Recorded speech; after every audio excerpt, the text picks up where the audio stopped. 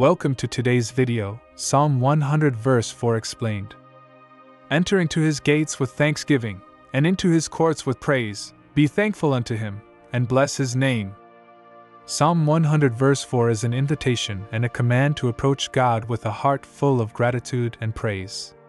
The verse paints a picture of entering sacred spaces with a spirit of thankfulness and joy.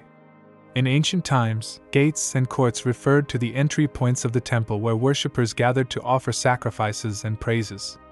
For believers today, this imagery represents approaching God in prayer, worship, or fellowship. The phrase "enter into his gates with thanksgiving" reminds us that gratitude should be the starting point of our approach to God. Thanksgiving is more than just a polite gesture, it is an acknowledgement of God's goodness and blessings. When we begin our time with God by expressing our thanks, we set the tone for a deeper, more genuine connection with Him. It shifts our perspective from focusing on our needs or worries to recognizing what God has already done in our lives. And into His courts with praise emphasizes moving deeper into God's presence, where praise becomes the focal point.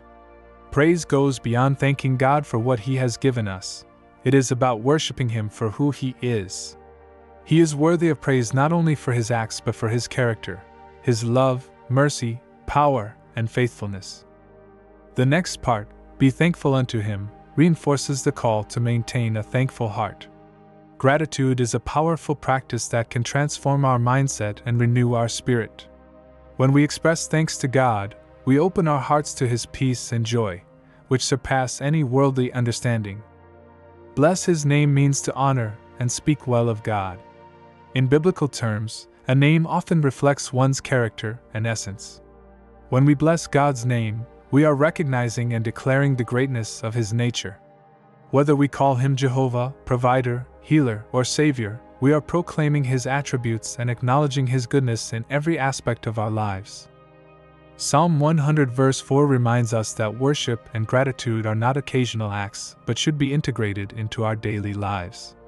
Every time we come before God, whether in a church setting, during personal devotion, or in silent moments, we are encouraged to carry an attitude of thanksgiving and praise. This practice not only pleases God but also uplifts our spirits and strengthens our relationship with Him. As you meditate on this verse, remember that true worship comes from the heart. Enter God's presence with thankfulness and genuine praise, and He will meet you with His unfailing love and faithfulness. If you found this video insightful, don't forget to subscribe to the channel, like the video, share it with others, and leave a comment below. May God bless you and fill your heart with His peace and joy.